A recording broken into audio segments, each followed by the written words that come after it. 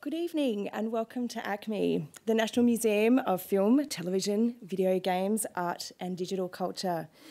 My name is Monique Rizet-Faccioni. I'm the Senior Curator of Public Programs.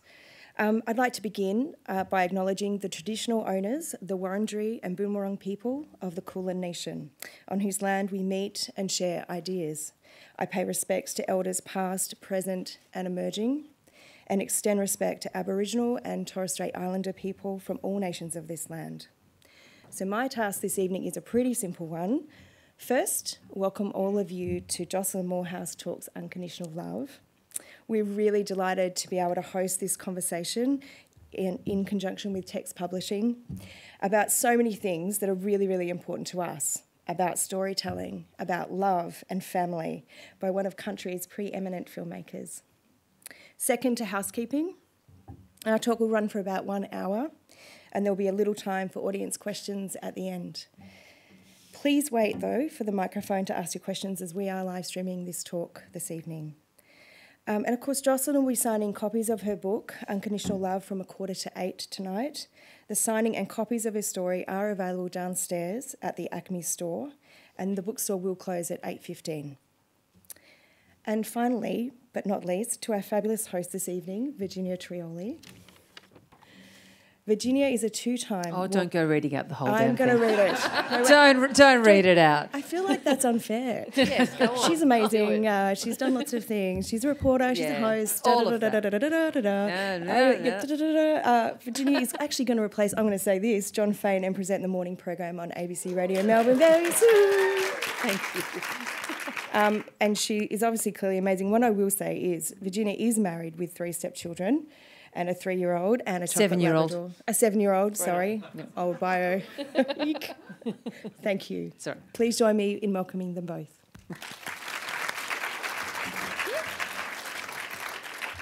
Thank you. Thanks, Monique.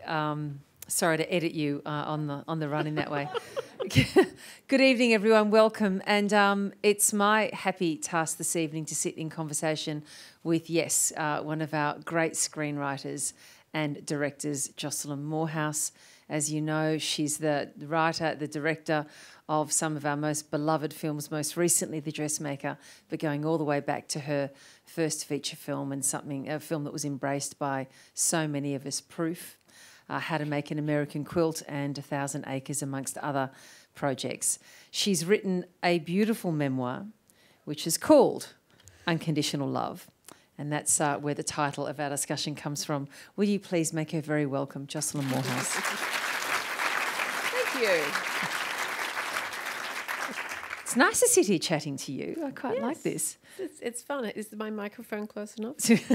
Can you hear Jocelyn? Can you hear me? Okay, good. But don't feel like you've got to, be all over it. They can turn some things up there, I think. Hey, this is your field. You're supposed to know all about the sound and that. Well, yeah.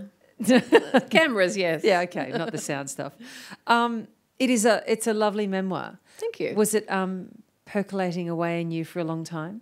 Well, I've always written. Ever since I was about 12 years old, I was writing diaries, and it's not like I've written every day since then, but there's been periods of my life where I've kept journals. So I think it was just a natural reaction to a lot of stuff that was happening to me that made me want to create a memoir.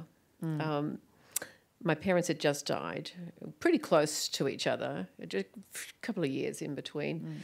And I found myself pretty overwhelmed with a lot of emotions, a lot of memories, a lot of beautiful memories. And kind of when someone you love dies, or particularly a parent, you start to see their life. You see the beginning, the middle, and the end, and you realise it's a story.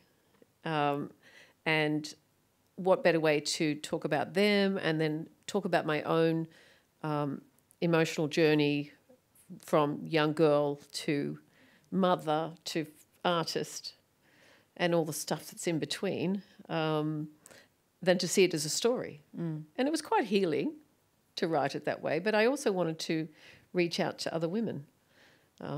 And men, but mostly women, because I feel my story is about being a woman, and the female experience, and how you you go through these many roles as a woman. I want to go back in time and not necessarily start at the beginning, but you mentioned healing, and we'll get to that too. But each of your chapters begins with a lovely epigram of usually a filmmaker. Actually, a lot of them are from filmmakers, sometimes writers, and but really great thinkers. And one of them, and I'm sure slightly misquoted here, but you'll correct me, is from Maya Angelou, who is probably the most quotable of any writer. All of her prose is just she's a beautiful perfect writer. epigrams and sort of perfect life lessons. But the one that you quote is that it's we are driven as humans to want to explain ourselves. Exactly, and I suppose that's what I'm trying to do. Yeah, and another reason I wanted to write the memoir was for my children. When my mother died, I discovered just how much she'd written. I knew she was a writer, but I didn't know how many thousands of pages. Did she have them stashed They away? were just stashed in her filing cabinets and just different places. And my sister Kathy and I discovered them.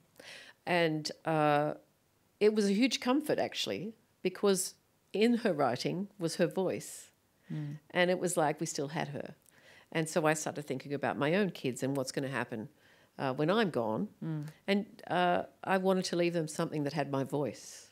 Well, you've always written, but have you always thought in pictures? Oh, yes. I've always been a very visual thinker. And in a way, when I discovered that a lot of people on the autism spectrum are also visual thinkers, I realised, that's something I have in common with my kids. And PJ, my husband, also is a visual thinker. So I thought, wow, that we're not so different, and it's a way for me to understand them better. You grew up in a creative household. Yes. And you've described in your book in a beautiful way that kind of circumstance, and also the happy place that your mother tried to make for you with animals. She made us a wonderful home. Yes. It was a beautiful childhood. I can't complain.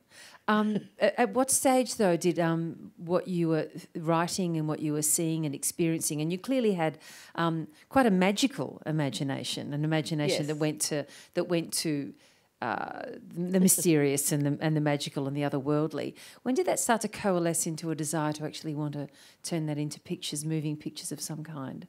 Was quite young, I think. My mother was a huge influence over me, and she used to take photographs constantly, beautiful photographs on Kodachrome colour slides, and we would have these regular slide nights. I miss slide nights. Slide nights, where she'd put a sheet up on the wall. Yes. And I would help her. I still remember the smell of the slide projector. Yes. Because, it was always getting hotter and hotter. And I just thought it was a magical thing to see huge images of us, the family. Yeah. And also landscape. My mother we always thought the landscapes were boring. It was like, oh, Mum, please, not another mountain. But she had an eye. She had a photographer's eye, and her father was a professional photographer. So it was. I don't remember a time when I wasn't staring at big images on a wall. And she let you use her Super 8 camera. Well, she did. She was a teacher, and I think she was ahead of her time because this was the 1970s. But she really worried about the kids who weren't very good at reading and writing, and so she would give them an opportunity to do a report on something that they were studying by doing a movie. So she would take them out on the weekend and recreate a chapter or a moment from the book, and I was usually the helper. I'd go along and help her. I'd act in it, or and then I'd see her editing it with the little splicer and the little cement. Like, it smelled like nail polish. Yes. And I loved it. I just thought, I want to do that. So it was a very young interest. So you got the bug really early. I did, but I didn't start making my own narrative films until I was in my teens. Yeah. But there's a lovely moment in the book where Jocelyn describes where you had to send the film away to be developed, and then you had to remember those days, and then you had to wait for the film to be returned to you in the mail, yellow envelope. in the yellow envelope. Yes, and I think there's knowing nods in the crowd. It was so magical. Yes, I loved it. And then we watched the daily. Well, they weren't called dailies in those days or rushes. They were called just Joss's film, and my sister and my. Oh, that's Kathy and me in New Guinea. You've got a fallback just here, Jocelyn. Oh, sorry. Yes, that's Kathy and me in Papua New Guinea. We spent some of our. Yeah, I'm the one with the hat. The nude is Kathy. She'd be mortified if she was here. But look how proud she is of her hat. and yours. Oh, well, my hat's amazing. That was Mum's hat. I recognise it. Yeah, well, this was about 1964. Well, you and I shared a very similar outer eastern suburbs Melbourne life. Yeah. We were born in similar years, and I went to Donvale High. You went to Vermont High. Yes, and I did. I remember Vermont High. I remember tell of Vermont High when I was at Donvale, and we knew it to be quite a creative. It was very school. creative. Yeah. In fact, that's why my mother whipped me out of Pembroke High in Muriel, and sent me to Vermont because I was very musical. Right. And Vermont needed a cellist. That was it. Just the one? Jocelyn, you're a cellist. Well, they needed, I don't know, that was her excuse. Maybe she just lied to me. You have to go there and be the cellist in the orchestra. I'm like, what? But I have friends here. It's like, no. But I think the real reason was that Pembroke was an experimental school, and if you could call the teachers by their first name, if you didn't want to study, that was my school. Yeah. So I loved that. Yeah, it was great. I loved it too. It worked for me. Mum did not.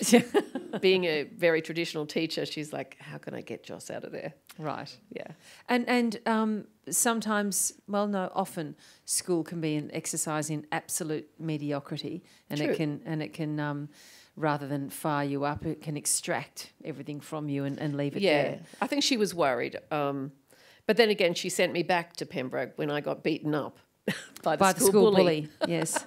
So my safety was more important at that point. But for you, was it a time of coming into your own or not, school? Oh, yeah. Well, I always thought it was a bit of a jail term, but I had great friends, and when I look back, I was very encouraged by certain teachers. You know, one teacher helped me put on a rock opera at the age of 14. Yes. Another teacher at Vermont, you know, she was so inspiring. She was the orchestra conductor, and she taught me to compose. So there were very important things that happened for my creative development through teachers. And Vermont High had an amazing media teacher. And when I was there in year 11, she, it's hard to explain. I went back and forth to these schools. So I was there in year 11, and she taught an Australian cinema class. And that's when I first became aware of the work of Peter Weir, who was one of my heroes ever since, and Fred Skepsey, Bruce Beresford, John Digan. And that was hugely eye-opening to me because it was, oh my God, Australia has an industry, sort of. Maybe I can be that's a job. I could be a director. And that clearly lit the spark. And so we'll jump ahead now. And there you are. You've been accepted to the Australian Film, Television, Radio School, AFTRS. No small thing being accepted to that school. So let's just stop and acknowledge that. And when you arrived there, did you feel you belonged? Oh, yes. I was so excited. It had been my dream to go there. So, and it was quite a process to get in. They really made you do a lot of different sort of trials and tests. So when I arrived there, I just met a whole bunch of people who were just like me. So it was wonderful. It was like, oh, there you are.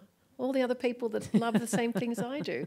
Beautiful. Did you know what you wanted to do straight away, or did that take some time? No, I didn't. No, I had no idea about what films I was going to make.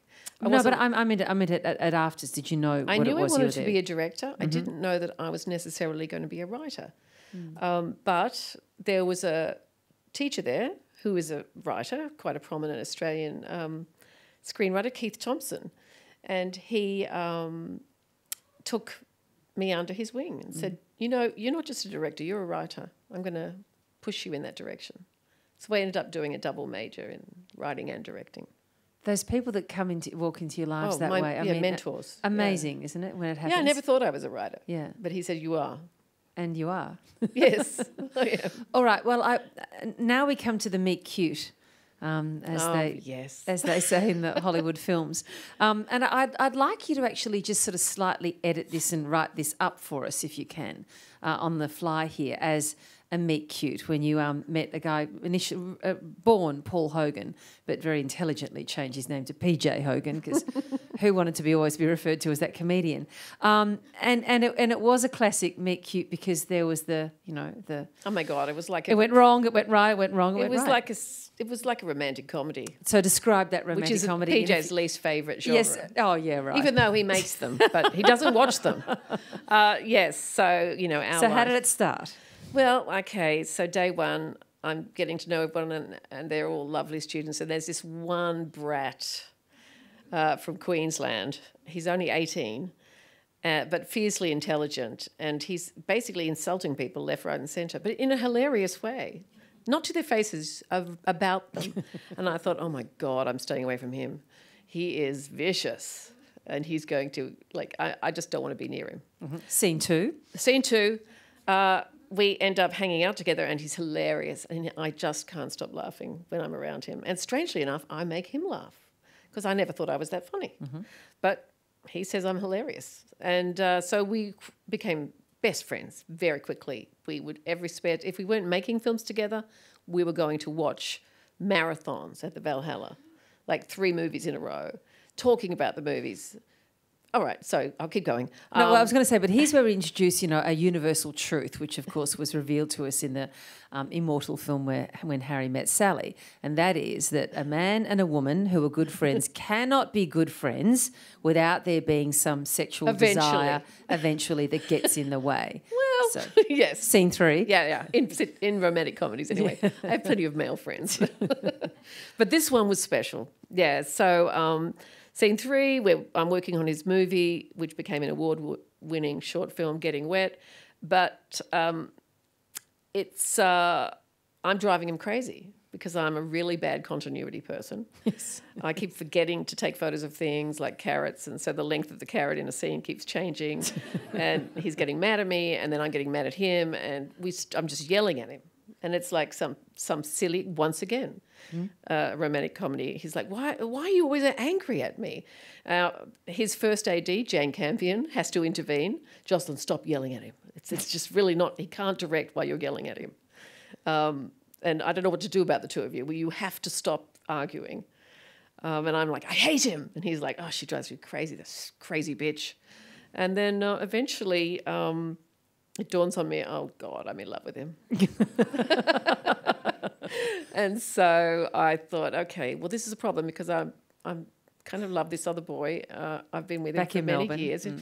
I'm actually engaged to this other very lovely young man. What am I going to do? Well, first of all, I better find out how PJ feels because I'm not going to risk destroying everything.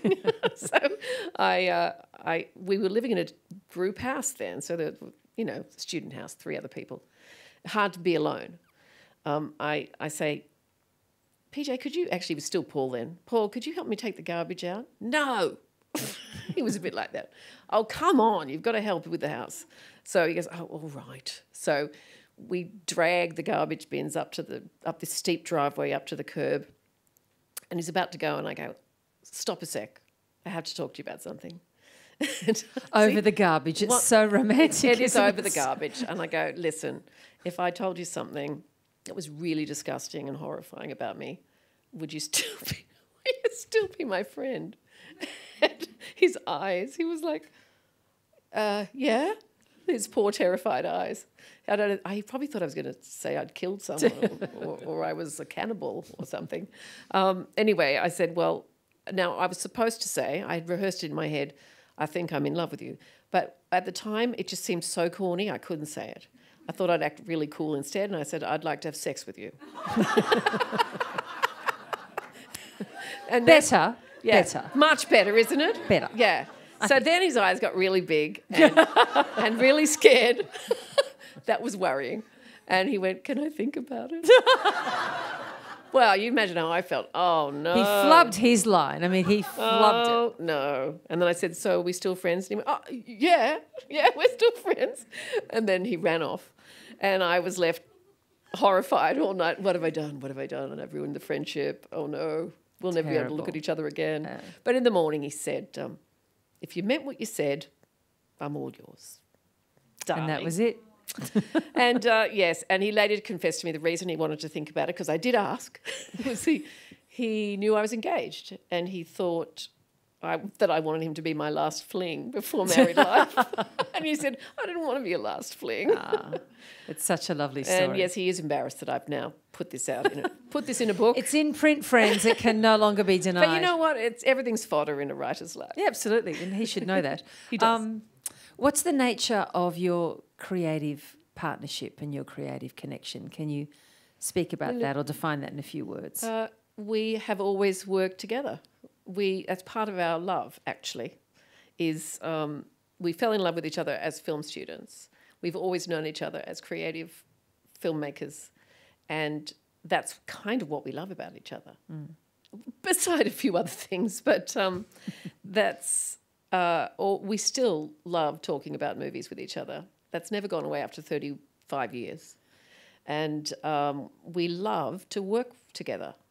Now, sometimes we fight, of course, but mostly we have a great time supporting each other and getting things done. Well, it's interesting because it's just a commonplace of gender politics that often in a situation like that, there'll be some tension or difficulty about who's doing what and whose work is doing well. But it seems that, notwithstanding the expected squabbles, that actually isn't a feature of your working life. No, we're very proud of each other, and also we are so enmeshed in each other's work that if something goes well for the other person, we share it. It feels like, it's my it's a happiness mutual too, victory, because we've helped each other so much. And same when things bomb, it's very sad for both of us. Yes. Tell me how the project of Proof came to you. Oh, well, it came out of my head. I was working as a very junior script editor at Crawford Productions in Box Hill. It was one of my first jobs. And one of my, besides making coffee for people and getting their lunches and attending script meetings and writing down everyone's ideas as quickly as I could, another job was going through all the newspapers of the day. This is pre-internet, so it's the only way you could do it, and finding ideas for stories for this show I was working on. And some of these stories had to be big, important stories, and some of them had to be quirky, unusual stories. So I was looking through, I think it was the Herald or maybe the Age, and there was an odd spot. I think it was actually called Odd Spot. That's the Age. That's the Age's Yes. Odd Spot. Do they still have the Odd Spot? Yes. Wow. Well, there it was. There was a young man, kind of obviously vision impaired, but he's got a camera. And it said, Bruce somebody, can't remember his last name, has an interesting hobby. He's been blind since birth, and yet he loves photography. And that was about it. Didn't say much else. And I cut that out, and I was like, I wonder what I could do with this. But I thought, no, it's not going into Prime Time, which was about a current affairs team and sort of a soapy version. Yeah. So I tucked it away, and I kept looking at it and thinking about him. And then I heard about a separate photographer who was also, he'd lost his vision, but he also took photographs. So then I started thinking, why on earth would someone who can't see, why would they do that? And the more I thought about it, the more I started thinking perhaps it's a method of proof of what they're hearing and sensing with the senses they do have. They're 4 senses, helps them understand the sense they don't have, that other people seem to have. So they're aware they don't have a sense that most other people have, and they're trying to gain an understanding of it. And so I realised it was a good metaphor for trust, because there are some people who can't trust. It's I'm sure you've seen it. If you haven't, you have to. It's a terrific film. It's a great bit of writing, and a perfect portrait of what Jocelyn, I think, does so well, which is takes you into it's character driven and takes you into the psychological place and motivations of the people she's interested in, but always wrapped around that is emotion. and the strong sort of ebbs and flows and the smacks and surfing waves of emotion and the risks within that. Was the writing process of it enjoyable? Was it an easy I write? loved it. Well, no, it was a long write actually. But it was easy in that I was always inspired to get to sort of knuckle down and try and think of fascinating conversations between Martin and Andy. And then, of course, once I thought of Celia, the cruel and very strange housekeeper who's sexually obsessed with Martin, I had a ball. You had your story. Oh, I love that. Yes. So, and of course, PJ was helping me along the way because originally I wanted to do it as a short film. And I remember going along to Film Victoria, hoping they'd fund my short film. And when I went in there's Natalie Miller and and a bunch of other people. And they say, now, Jocelyn, we just want to, now sit down, we want to talk to you about this. We're not going to fund it as a short film. Of course, I go blind with blind, ironically. My head just starts swirling. It's like, they've rejected me, that's it, I'm never going to make this film, and I'm on the verge of tears. And they proceed to tell me that if I can turn this into a 90-minute script, they'll fund it as a feature. But I don't really hear that bit. I just storm out, crying.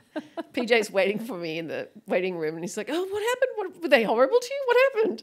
And then I tell him between sobs what happened, and then he goes, "Oh, stop crying, you silly woman." They want to give you a feature film. They want to give you a feature film, you mad woman. And then okay. I don't know if we have any images of proof we may or may not have. No, I don't. I'm sorry. That's all right. You probably have them in your mind anyway. But the casting of proof really was something else, wasn't it? Well, yes. Take us through them. We should There's name those. Hugo Weaving, who was 29 at the time, or maybe 30, same age as me actually. He was 30 then. Russell Crowe, age 24, and Heather Mitchell and Genevieve Pico. Yeah. An incredible cast. It was a four-hander, really, wasn't it? Yeah, it was. Did you know who you wanted? I only knew I wanted Genevieve because I'd seen her in some theatre, in some plays, and I thought, I love that woman. I must work with her. Whereas, I mean, she was my only choice, actually. Whereas with Martin, I didn't know. I had one guy in mind, but he was all wrong. And it was Linda who said, I think we should open it up and let's audition people for this. And Greg Apps was my casting guy, and he said, how about Hugo Weaving? I'm like, no. Hugo's been in too much. He's been in all these Kennedy Miller miniseries. He's not right for this. He's so handsome. And he's debonair and completely wrong. And it was my good friend Heather Mitchell who said, Joss, I know Hugo, and he's perfect for this. And I'm like, no, he's not. She said, just meet him, please. Just meet the guy and give him a test. And I finally said, all right, to make you happy, I will. And Hugo came in and was wearing a ghastly, colourful jumper, sort of like a Ken Don horror. No. But Ken Don gone really wrong. Yeah. And hand-knitted, I believe. And his hair was wet from the rain, and he just sort of came in a sort of nervous mess, and then sat down and was just so commanding and said my lines, which was a shocking, amazing moment. And I could just feel my heart go, oh, it's him. It's totally him. You describe that through the book. There's a chord. There is. It's like I get a chord. My heart gets plucked. Yes, in your heart when you know that's the right actor. If I have a harp in my heart, somebody goes ping. And you created your first feature film at the same time as you created your first child. I know. Yes, I remember that. There's a lot of birthing going on.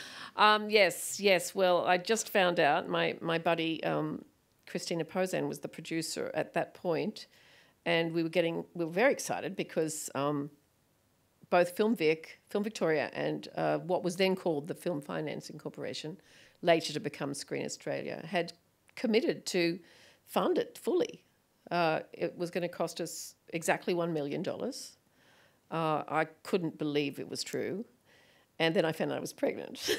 And that was pretty amazing too. I was not expecting that. And I was thrilled, but also convinced I had to choose. And I just assumed that's it, no film. I'll never be a director, because of course I want this baby. I want to be a mum. And beautifully, I was wrong. Christina called them up and said, slight spanner in the works, Jocelyn's pregnant and can't really go into directing this film this year. And they said, well, we'll just hold the money for her. We'll wait, which was, I thought someone else would get it. But no, they waited for me. But Christina, unfortunately, could not wait. She had to earn a living, and she went and took some other work. And then in the meantime, Linda House found me. And, that we went on to do Muriel's wedding together as well. So and then we're very close friends to this day. Yeah, a great creative partnership. That. What's your directing process like? What do you like when you're on set? I'm very calm, actually. I never really thought about what I was like on set, except people now tell me that I'm very calm on set, but very determined. I know what I want, and I'll keep going till I get it, but I won't be insane about it. Well, I heard the there's stubborn. me on Quilt. There's Yes. the determined look. There's a determined look. Yes. I heard the stubbornness in your voice before when you had, smart people telling you, for God's sake, just meet Hugo Weaving. Yeah, that's and you had in your mind that you wouldn't. Yes. So does that stubbornness allow for collaboration, or does it? Yes, it does. I love the team experience. I love working with a crew. I adore film crews and actors. You'd have to love that, or you just wouldn't go into that line of work at all. Oh would no, you? you'd be crazy. Yeah. No, if you're not. But I think there are some directors who do that. I mean, who nonetheless want to make films, but really resent the whole. Right. And I've got all these And I fucking have to people talk around to me too, people. sort of thing. Yes. Well, I like talking to people, so that's okay. And I love hearing their ideas, and I love. I've had some great experiences, working with the camera people and the production designer. I love all that. It's good because you delegate. You go, I'm going to choose you because you're brilliant, and then they show you that yes, indeed, they are brilliant. Well, Proof was a smash success and celebrated and awarded, and The Baby was a smash success. Yes, his name was Dowie. Yes. Don't ask me why. We were first-time parents, and the great actor Frank Gallagher, no longer with us, but he was a good buddy of ours in those days, and he said, "You've got to give him a Celtic name, Jocelyn." and you know how obedient I am when it comes to really intimidating actors. I'm like, yes, you're right, we will. We'll give him a Celtic name. And so Dow means, it's actually pronounced Doch. And it means You're really cursing this boy child, with black hair and blue eyes, which he had when he was born. Yes. He still has the blue eyes, but his hair's more. He went on to change Mousy. his name. Oh, as soon as he could, yes. He changed it to Spike. Briefly tell that story about he did. He was what 4? Okay, yes, he How was old 4 years old. We'd moved to He's a America. precocious boy. He was, but very bright. We'd moved to America, and the Americans, first of all, couldn't understand his Australian accent. They're like, what? And then they're like, what is your name? And he'd say, it's Dowie. And they'd go, that's a terrible name. It's, it's got wee in it. Yeah. And Dowie, sounds like you're a cow. And so he immediately changed it. And one day I went to pick him up. He was in, I guess it's pre-K. And everyone's going, bye, Spike, bye, Spike. And the teacher goes, don't forget his lunchbox. And it's got Spike written on it. I went, no, this must be somebody else's. No, he's changed his name. What do you mean he's changed his name? He can't do that. Well, he has. And so in the car ride home, Dowie, that's not my name. Okay, so your name's Spike now? Yes. I went, well, maybe we'll just try it out. No, it's my name. And then we get home and I tell PJ, Dowie, stop saying that name. Okay, he's changed his name to Spike. And then he stood up and he puffed out his little chest and he said, Dowie is gone. I have torn it up into 1,000 pieces. And then he pointed at me, and you will not stick them together again. I went, okay, that's fine. I love that story so much. I love the phrases that children of that age come up with, that the commanding language, pieces, that they can, when they really feel something. It's a so great he's been yarn. Spike ever since. And funnily enough, I remember he loved that animated movie, Land Before Time. Oh, yeah. And I hadn't been paying much attention to that movie until one day I saw that it was actually the Stegosaurus. His favourite dinosaur was called Spike. Uh-huh. And I was actually working with Steven Spielberg at the time, and I was in his office, and there on the wall was a framed cell from Land Before Time. And I remember I was talking to him, and then my eyes zeroed in on the Stegosaurus, and then it hit me while I'm having a meeting with Steven Spielberg, and I went, "Oh, I've just realised why my son changed his name to Spike." And I told him the story, and he ended up giving me that frame. But he wrote a lovely thing on it to Spike. Tell us what it says. At the bottom he wrote, "Take it easy on your mum, Spike." Such a great story. I know, it was gorgeous. Well, meetings with Steven Spielberg and offers all flowed from the fact that Proof was he loved it. Was such a huge success. I got an agent. I got two agents actually. William Morris Agency in Cannes at the Cannes Film Festival, which was just a dream come true. Yeah. I just felt like I was in some kind of weird dream universe. Didn't seem real. That my film's screening and I'm standing ovations. I'm being feted everywhere. People want to meet with me. It's just me. I'm like, what? This is insane. And then these agents said, we're going to show Proof to as many producers in Hollywood as we can. And they did. They showed it to him and also Sidney Pollack. And I got offers to work with both of them. And it was amazing. And meanwhile, Linda and I were getting ready to make Muriel's wedding. So that parallel life was going on as well, because PJ was working on another, immortal Australian film. Yes. Which has had many lives and now lives as a stage show as well. Yes, it does. Yes. And so all this, when this is going on and you're, moving to America and getting these offers, your working lives are still completely enmeshed in a way, aren't they? Totally. You've got parallel projects, but projects that join together. Yeah. Yes, very much so. I loved Muriel's wedding. It was like another child for us, and for him to get that going finally, and a very personal story for him. And a very personal story because I knew a lot of the people he'd based the characters on. His family. They were his family. Yeah, it was a loving but angry portrait of his very dysfunctional family. Yeah, of his childhood growing up on the Gold Coast with a dysfunctional family. Yes, it's the catch-all phrase that we use. Yes.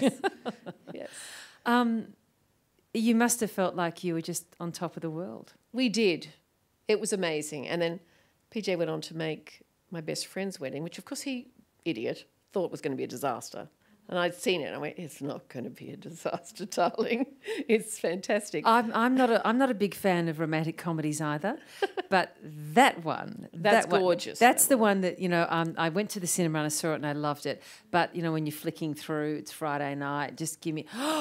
Excellent. It's I will so always gorgeous. Stop and wherever it is, wherever we are in the movie, I will stop and I will watch it through to the end. It's quite unusual. It's very quirky. In a way, similar to Muriel's wedding. Yeah, it's got that Australian it does what you don't sense expect. Of humour.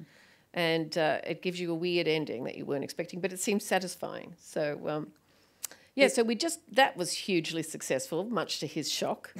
And because but delight, I assume. No, I think he was just so shocked. He hid. He was so convinced it was going to be a disaster. He made us all go down to Australia while it opened. He wanted to get far away. So we went to visit relatives. So you missed the great opening success. We missed everything. Oh, God. Silly boy. Yes. But we were invited back and Sony Pictures gave us a 3-year deal, officers, staff. We didn't know what to do with them. We were like, but we can't write here. And you had offers and projects, how to make an American Quilt, I mentioned before. I'm going to jump ahead again and reference an article that was written in the New York Times that you mentioned. And this is a leap ahead. Well, this is after autism struck. Yeah. But I mention it as a way of, so we can talk about that and then we can go back and actually place that in time because Jocelyn is on top of the world and is getting every project you can possibly imagine. And then life changes. So just tell us about this little article that was written by Elvis Mitchell. He's a very prominent critic, still is, for the New York Times. He might have just retired, but back then, everybody read him. And I had been not working for quite a few years, and about 5 years actually at this point. And my agent at CAA thought it would be lovely. She found this article in the New York Times, which was, the title was "Whatever Happened to Jocelyn Moorhouse." And, she thought it'd be a nice thing to send to you. well, she thought I'd like it because it's Elvis Mitchell talking about proof, and it was a love letter to proof. And it was saying, because it had quite a success in New York. People seemed to love it there, and it ran for quite a long time at the Angelica Cinema, and it was screened at the New York New Filmmakers Festival, and so it got a lot of attention there. And he wanted to know what had happened to me. He said, "Did she fall off the planet?" And then he went on to say she had so much potential, but she's gone. And this goes to show you can't, an interesting filmmaker can easily... She must have been crushed by Hollywood. And I was really upset. And I actually wrote him a letter, because I wanted him to know, I haven't fallen off the planet. Hollywood has not crushed me. I'm simply being a mother. And my children are disabled, and I'm trying to look after... Actually, it was just one autistic kid at that time. And he never answered me, and I feel kind of embarrassed that I felt I had to explain myself. No, I'm glad you sent that. Because, yes, because life had changed. You had a second child, and as all parents do with a child when around about 12 months, 13 months, you start to suspect something's not quite right. And then there's that tunnel that you go through in order to find out, am I mad? Is there something wrong? Am I imagining it? Am I making this up? Are they all wrong? Is the kid instinct wrong? Am I wrong? Yeah. Yes, well... And you were right. I was right. There was something wrong. And Lily... We're talking here about Lily. Yeah, yes. Lily was a absolutely beautiful little girl. Pretty as a picture, looked like Snow White out of the fairy tales, black hair, white skin with little rosy cheeks, big brown eyes. But she, at 13 months, which is usually when autism strikes, around 13 months. Now, autism's been there from the beginning, but it hasn't revealed itself yet because it is genetic. It's there. But what happens is there's certain stepping stones that a baby has to go through, developmental things that happen in the brain. And if one of those little steps is slightly skew-if, then the brain will not go along the normal path. It'll go, well, I'll just go over here now. And it's after a while of the brain going off on its own direction. And it can be a very esoteric direction. It's each case of autism is different because each brain will be autistic in a different way. So the way I noticed was that Lily was no longer speaking. She'd only had a few words, but the words she had were atypical. They were not normal toddler words. Instead of mama, dada, bottle, up. More, which are usually the first few, and maybe cat, she was saying yellow, butterfly, pretty, flamingo. But not mama and not dada. And she wasn't pointing. That's another thing to look for because that's the very first, that's one of the first baby communication tools. And so all I knew at that point, because I wasn't even thinking of autism, I just thought something's wrong. And then it was my very good pediatrician who wasn't afraid to say, well, she was afraid to say the A word, autism, but she did say, you should get her hearing checked out because when I say Lily, she doesn't look at me. And I started going, at home, trying that out. Lily, Lily, and she wouldn't look. But if I turned Barney the dinosaur on, she could be 3 rooms away and she'd come running. So I already knew she wasn't deaf. But they do make you go through that first because that's usually the most common reason for language delay is hearing issues. But her hearing was fine. And I remember the lady at the audiologist, she came out and said, no, her hearing seems to be fine, but here's some paperwork. And I looked at the paperwork and it said, Regional Centre, Special Needs Children. And I'm like, what's this for? And she looked a bit stricken and said, just talk to your paediatrician. And what it was a referral to get her assessed for all the developmental delays. And she didn't have the guts to say, oh, we think your kid might have developmental delays. And that happens a lot in the beginning. People don't want to be the one to tell you. And luckily, the internet had arrived, and I was I taught myself very quickly how to use search engines.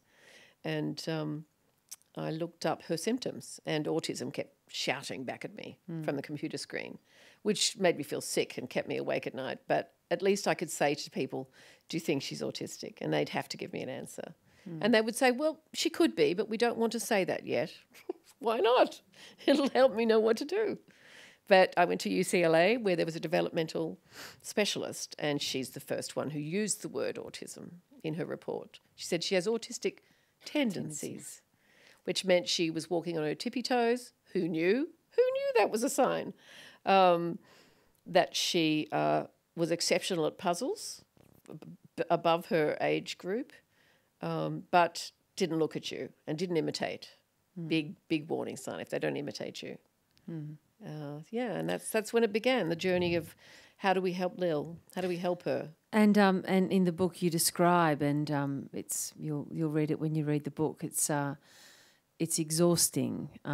It's all encompassing and consuming, and sometimes defeating. And it's yes, it is. The word challenging doesn't cover it, because it's a lonely place to be. Well, I felt very lonely. Yes, I was trying to be strong for the whole family. Sure, that's your job.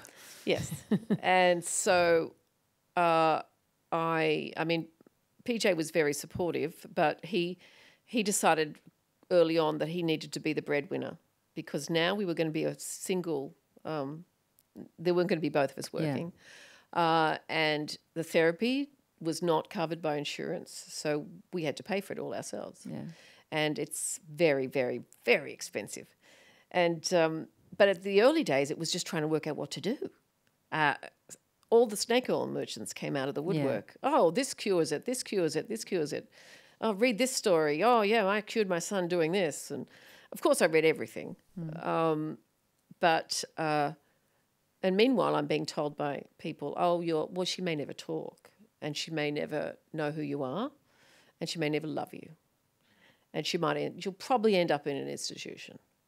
All wrong, by the way. All wrong. But I didn't know that then. I was terrified. Yeah, sure. And it wasn't that I was terrified about her being autistic. I suppose I was actually. But it was more I was terrified I wasn't the right mother. How on earth am I don't know anything about teaching someone with autism. How am I going to do this? And she had some really challenging behaviours, which made it she did. She very would, hard in the household. Like a lot of autistic kids, the lack of language and any kind of communicative ability makes them deeply frustrated. And that frustration leads to really extreme behaviours. And in her case, it was violence towards herself and me. It was poo smearing. It was hitting her head against the walls and playing with her own blood. It was not sleeping. It was waking up all the time and screaming. And it was very hard to comfort her. So getting her to stop screaming so that Spike could sleep and the neighbours wouldn't call the police was a nightly job. I got a rocking chair and I would just rock her. And she didn't want to be held, so I had to keep her this way, facing out, and just rock and rock and rock and sing. I used to sing to her. She liked that. So I would sing fairy tales, anything I could think of. Lullabies my mum had sung me, anything. And she'd go to sleep finally. And then one night I heard her singing. I heard her singing the songs that I sung. She couldn't speak yet, but she could sing Twinkle Star. And that's a connection. That's a connection. Yes, I realised that's a connection. And her speech therapist said, I told her, of course, it was the big news, and the speech therapist said, oh, well, music has been shown to bypass the language centre. It's a way to trick people who have language problems in the brain. It bypasses words, so you can teach them. It's like stutterers or stroke victims, you use music with words in it, and they can sing to you, but they can't talk. Yeah. Yeah, and we did teach her a lot that way. PJ's working hard. He's got projects. You're in America when this is going on, and then you fall pregnant again. Yes. Well, we worked our butts off with Lily. We were doing ABA therapy with Dr. Lovas, which is an amazing therapy. It basically breaks down what a child needs to learn into teachable steps. What a normal child would learn naturally, because their brain is wired to do that. Yeah. You have to actually spoon feed them, and eventually they learn how to learn. And she did eventually. She learned to speak and do a lot of things. And she definitely loves me. I've not any doubt of that. But yes, so what happened was she was probably, how many years had we been at it? I guess about 8 years. Look at them. That's actually Jack and Maddie, my youngest, on a typical walk around Santa Monica. So yes, I fell pregnant with Jack.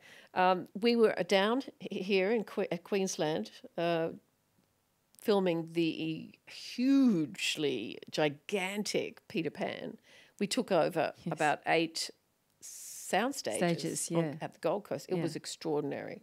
Spike was in his element. Can you imagine? He's 12 years old and he's helping us make Peter Pan. His dad is making Peter Pan. Yeah. It's like a dream come He pretty true. much did it for Spike because he was like, I don't know about this. I'm like, you have to do it. This will make Spike happy. He's been through autism all these years. Give him something to be happy about.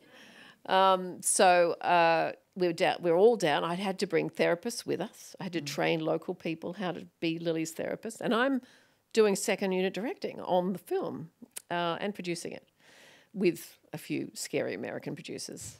And I found out. I realised how on earth did that happen? But somehow it did. We were under so much stress.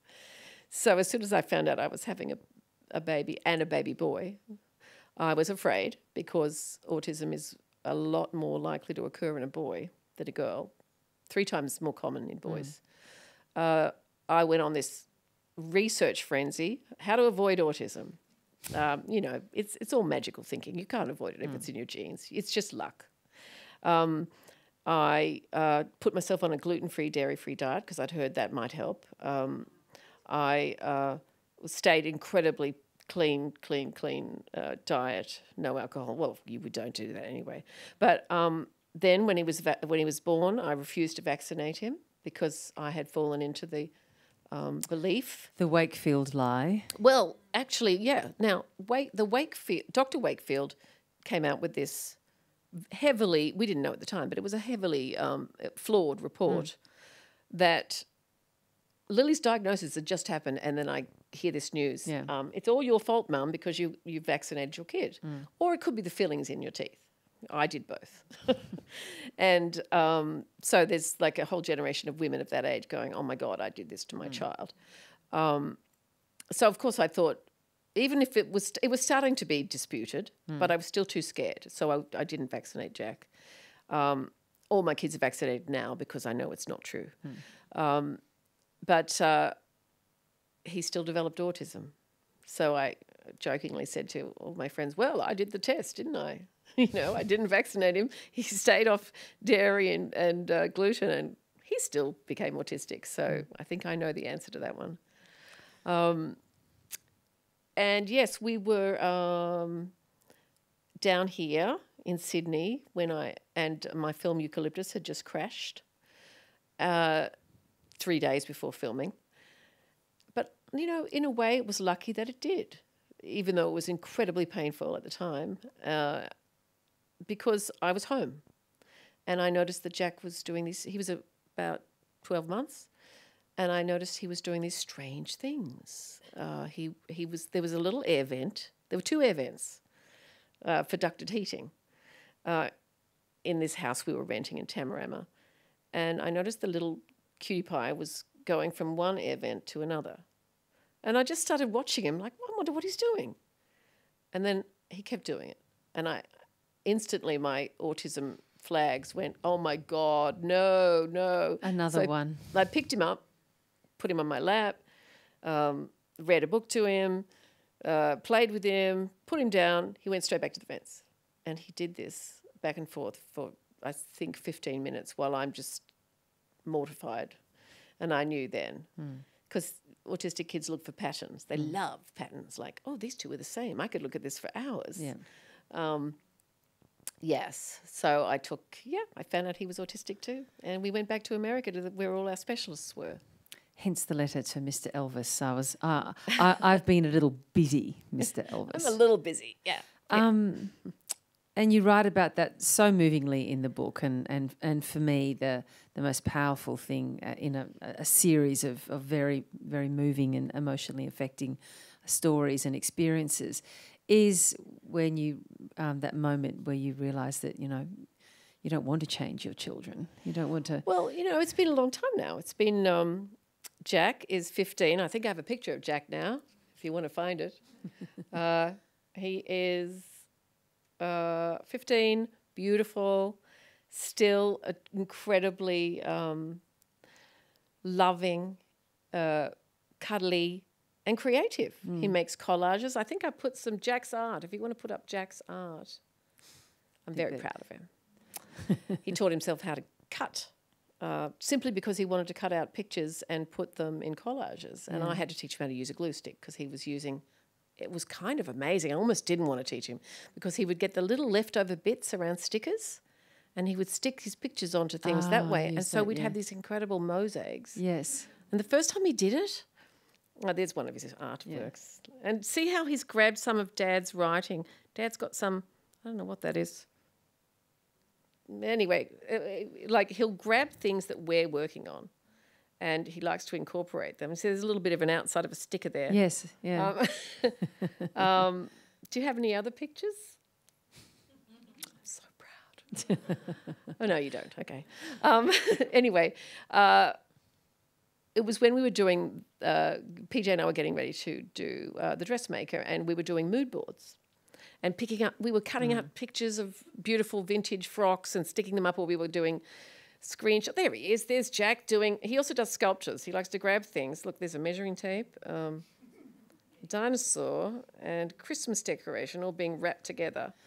And I think Jack started sticking up animals on your mood boards.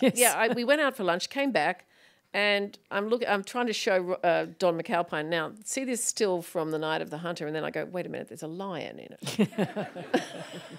And we saw this picture of a lion stuck with little stickers, and I realised we'd inspired him. And ever since then, he cuts things out.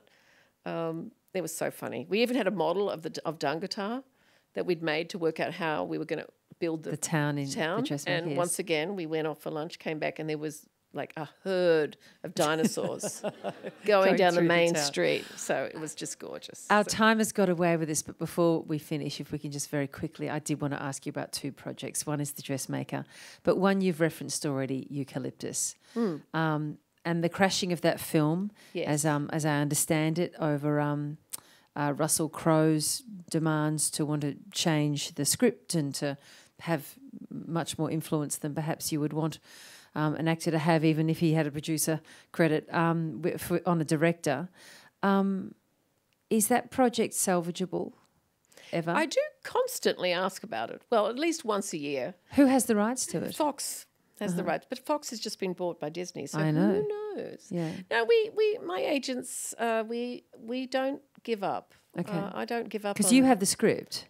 Well, I don't own the rights to the script anymore. Okay. We'd have to make a deal with Fox probably, because it went into it's got money owing on it. Right. The money that was spent in pre-production was $8 million, and we'd have to somehow incorporate that. Can you ever forgive Russell Crowe for being instrumental in crashing that? Yeah, because I look at the irony. It did devastate me. It was a difference of opinions over how the script should go. I don't think he meant me harm at all. I think he thought he was trying to make it good. but I also didn't want to change it. And, you know, these things do happen, sadly, in films all the time. And unfortunately, when there's a lot of money involved, it's a huge, it's like there's a little bit of something on the Richter scale because people lose their jobs. And, you know, the house that we built, the late Janet Patterson designed, I mean, it's the most gorgeous house that Holland was going to live in. It's still there on the farm where we built it because... Waiting for you. Well, yes, it is. There were cows living in it for a while because it was just a set and it was going to fall apart. But one of the crew, I didn't know this, I only found out 2 years ago by chance. One of the crew loved that house so much, they made a deal with the farmer and said, if I do it up so it's livable, can I live there? And he said, okay. So someone's living there. It's still there. It's a workable house now. Well, I see that as just a moment in time then waiting to be seized. Hopefully, because like but it I'm makes sure... me happy to think that. Yeah, but I'm sure like many people here, that Murray Bale book is it's a beautiful so book. magnificent. I haven't given up. And I'm hoping I can get it going one day. It's potentially a great Australian film, and I'm sure your script would have been beautiful. And then I really want to talk even briefly about The Dressmaker. We probably have some images to show there. Oh, yeah, we do have some behind-the-scenes stuff. What a great success The Dressmaker was. Yes, and so congratulations, much fun. and so much fun. Yeah, yeah. And a great bit of writing from you, and then the whole thing just worked. I know. how amazing is that? Well, you know, you wanted Kate Winslet from the beginning for that. I wanted Kate. Yep. Oh, look, there's darling Sasha. I managed to get the jewels of the Australian acting world. You did indeed. Into my film. You got your friends back together again. I got a lot of my mates back together. It was beautiful because there were a lot of people who'd worked with me before and were so happy to see me back in the director's chair that I felt really loved and very welcomed and supported, right down to gaffers. You know, gaffers are the electricians, and their assistants would be the best boys. That's me talking to Don McAlpine. Legendary cinematographer in Australia. Yes, he was a joy to work with. He had worked on 2 films I'd produced. He worked on Peter Pan and on Mental. So we were already friends, but he was really thrilled to have me as a director instead of a producer. And, you know, he's great. He's done so many wonderful Aussie movies. So it was great. And, Kate was... I had to go and... I couldn't quite believe it when Kate Winslet said yes. I actually said, well, I'm getting on a plane and I'm coming over to England to look you in the eye and make sure you mean it. And she just laughed. But I did that. Yes. I got all my frequent flyer points and I got on the plane. Because it was so important to me. It'd been 18 years. Well, at that point, 17. And I said, now we're really doing this, right? And she goes, yes, darling, we're really doing this. And then she got pregnant. But, you know, that seems to happen. That seems to happen a lot. But the film was made. And, and there's PJ helping out. Yes. And was so well received and a huge success. Yeah. And the audience laughed in the right places and cried in the right places. It was a joy to make and a joy to watch it with an audience. Yeah. Because they loved it. Yeah. What's next for you, Jocelyn? Well, I'm very busy being a television director at the moment. So I'm doing a mini-series for the ABC called Les Norton. I'm the setup director, which means I get to do the casting and setting up of the world. So I'm still editing the second episode. Then I'm going out to the South Australian desert to work on the new Kate Blanchett. She's the producer, but she's also in it. It's called Stateless. That's the immigration TV series. Yeah, it looks amazing. Yeah. But I still have dreams also. I want to make the film I've been trying to make for a while, but it's an expensive film. It's a period film. It's about Clara Schumann. I think I have an image of Clara Schumann. Wife of Robert Schumann and muse of Johannes Brahms. Beautiful musical love story set in the 1850s about an exceptional woman who had to deal with a hell of a lot. I love the sound of that one. And that brings together all of your interests there. You've got music, you've got writing, the whole lot, and there love, she of is. course. That's Clara in the middle, and look at Johannes Brahms. He's a spunk. That's Viggo Mortensen, I think, isn't it? Oh, that could be good. That's Robert Schumann on the right.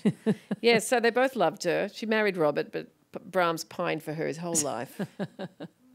I've eaten into our question time in the audience, but, tough. I'm the one sitting here with the microphone, so I get to do that. But will you please thank Jocelyn for a marvellous conversation.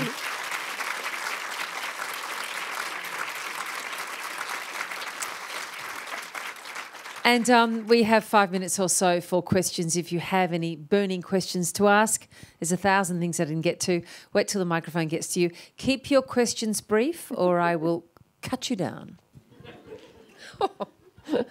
I will. That's scary. Thank you for coming. Could you talk a bit about 1,000 Acres and the casting? Oh, sure. 1,000 Acres is a Jane Smiley book, and I was lucky enough to be offered the job of directing that. Now, it was produced by and starring Jessica Lange and Michelle Pfeiffer. It was their idea to do it, and they hired me. And in the book, if you read it, you'll see that it was somewhat painful for me. Hi, Ali. And I had a hard time on that one because I didn't have enough time to shoot it, and it was just so painful for me as a director because I had to do it very quickly, and that's not how I like to do things. I was still relatively young. I've now learned sometimes you can do things very quickly. So I often think about that experience and go, I wonder if there's a way I could have made it less painful to work on. But I did enjoy making it. I've always loved King Lear as a story and as the whole dysfunctional family that Shakespeare created there. Very interesting dynamic between the father and his 3 daughters. And I got to work with Jason Robards and Colin Firth, who are extraordinary. Well, Jason's gone now, but yeah, extraordinary actors. Also with, I've forgotten his first name, Carradine. David, yeah. No, all right, I must be getting senile. But yes, gorgeous guy. He was in Dexter. Who was that guy? Which Carradine is that? Keith. Yeah, Keith. Beautiful man. So the men on that were very supportive to me, ironically. And the women were divas, actually. But I sometimes wonder when I look back on that experience if they were being method, because the characters they were playing were very bitter and twisted, angry women. And unfortunately, they're kind of kept in those roles. And I was having to deal with the two of them. They weren't getting along. That's tough. Yes. Any other questions? One down the front here. Anyone else? Okay. Jocelyn, thank you for tonight. Interested in your views on the rise of Netflix and other streaming companies in terms of producing films, and I'm a bit involved in the Film Society environment, and we're concerned about restricted access to movies. Have you got anything to say about that? Oh, well, I have to admit I do watch Netflix. They've got some great shows. I believe that they are not being currently very fair to Australian content and things like that. But I think that video on demand is a reality that is here to stay, and it's an opportunity for filmmakers to get their films seen, get unusual projects going, actually. It's quite... The film world now is very tough. That's why I've started working in television too, is trying to get a movie made that is not a tentpole blockbuster superhero movie is really hard. Trying to do the kind of movies that I made even like Quilt, it would be hard to get that going now. And who knows if I could make Proof anymore. The Dressmaker was very tough. And when we were offered the chance to put it onto Amazon in America, we only agreed to do it as long as they could give us at least a month in a theatre, and they made a deal with Broad Green Pictures, and we got some theatre release. It actually did so much better as a downloadable film. Now, I'm an old school filmmaker. I remember cutting films with trim bins and seeing them on the big screen, and I still love that. And I wish everyone would see my films that way. But the reality is they're not going to. You know, there's a lot of people who just don't want to go to the cinema anymore. And there's a lot of work for interesting directors on cable. And I think you'll see that's what's happening more and more, is that film directors, because that's where the work is. We still have to pay our rent. We still have to pay our bills. And we want our movies to be seen. So we make that deal. It's like, okay, I guess in order to make our projects, we will go into, like, you know, everybody's doing it now. We'll put our product on cable. It's really just to get an audience. But I hope that the experience of seeing films in the theatre doesn't die out completely. I think that would be a terrible tragedy, because it is a classic. It's the purest form of cinema, is to sit in a cinema and see it on a big screen in the dark with the beautiful sound that you just don't get. It's not the same as watching it on television. And it'd be a shame if that completely died out. I think it's a nice note on which to end. Please thank Jocelyn Moorhouse again, won't you? Thank you. Well done. Thanks, everyone. If you head downstairs to the next level, Jocelyn will be signing books down there for a short period of time. Thank you.